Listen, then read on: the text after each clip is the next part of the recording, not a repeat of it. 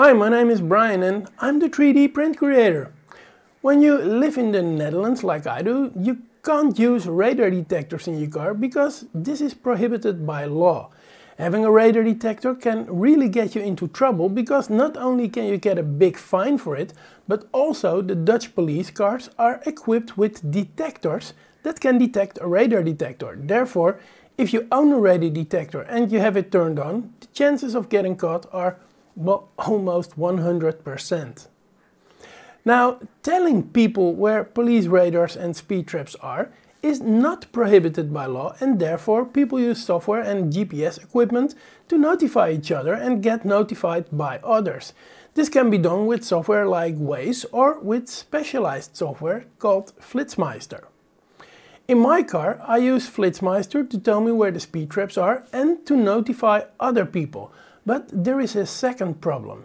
Fllitsmeister is an app that runs on Android or iOS devices, and in the Netherlands it's not allowed to touch your phone while driving. Pushing the notification button on the screen of your phone to warn other cars with people using Fllitsmeister is therefore illegal and can get you in trouble, resulting in an even bigger fine.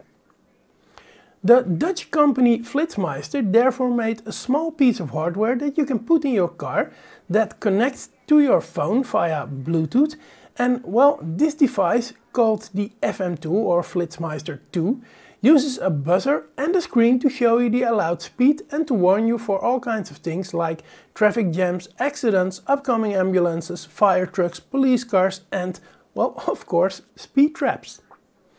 The device has two buttons, and touching it while driving is not specifically mentioned as illegal, and therefore it's allowed. Now, the original brackets to place this device in your car, they are designed by, well, let's say someone who was not the brightest bulb in the pack. The device has a USB port to charge the unit, and its software is programmed to automatically turn on when there is power on that USB cable. Yet with the provided holder you can impossibly use the USB connector because the device leans on this connector. Therefore, well, I just had to design another bracket, one that could be mounted on a place where it's inside while driving and where I can reach it with my hand to notify people of upcoming danger or speed traps.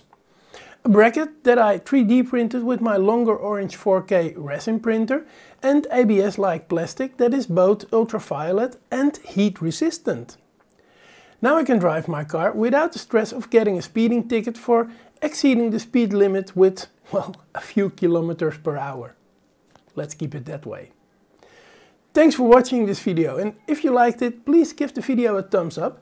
And if you like my content, maybe you should subscribe to this channel and hit that notification bell to get notified whenever I publish a new video, just like the notifications for speed traps. Okay, this is it. Thanks for watching and I'll see you guys and girls later. Bye!